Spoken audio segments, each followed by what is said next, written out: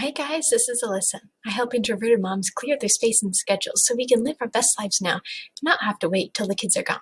Today, we're going to talk about life editing. Do you ever wish you could just start over in life? Tell me below, yes or no. So, number one, definition of insanity. Doing things the same way and expecting a different outcome, right? We've all heard this. So, where are you doing that in your mom life? In your meal prepping? Maybe your meal planning routine? Your kid's bedtime routine that hasn't been working for months on end. Where are you doing the same thing over and over again and thinking maybe this time it'll be different? Number two, now that you know those trouble spots where something needs to change, what if life by itself is too hard? Okay, that's fine. Then that means something needs to be deleted. Period. End of story. I don't care if you feel like you should be able to hack it right now. The point is, you're not. It feels too heavy.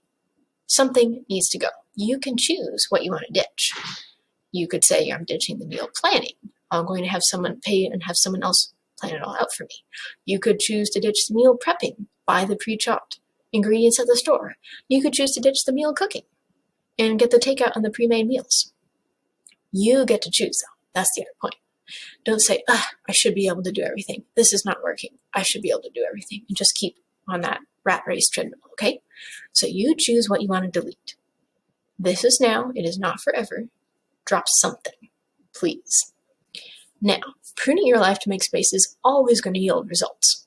It may grant you that necessary white space to breathe, or it may just turn up even more rocks that need to be dealt with. But either way, it's important to your overall end goal of success in life, right?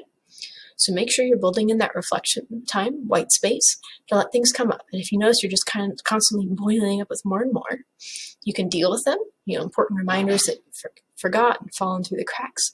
But at a certain point, you're going to say, okay, I need to have more of this reflection time because clearly things are not getting dealt with. My brain is too busy.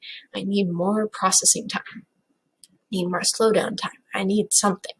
So give yourself even more margin if you're constantly finding your brain on frazzle, scurry, hairy. Okay, what I want to do to help you is I want you to go to yourownbusylife.com/blog, scroll down the right-hand sidebar until you see Time for You Too, a free e-course just for you, because this is going to walk you through how to give yourself the gift of time every single day.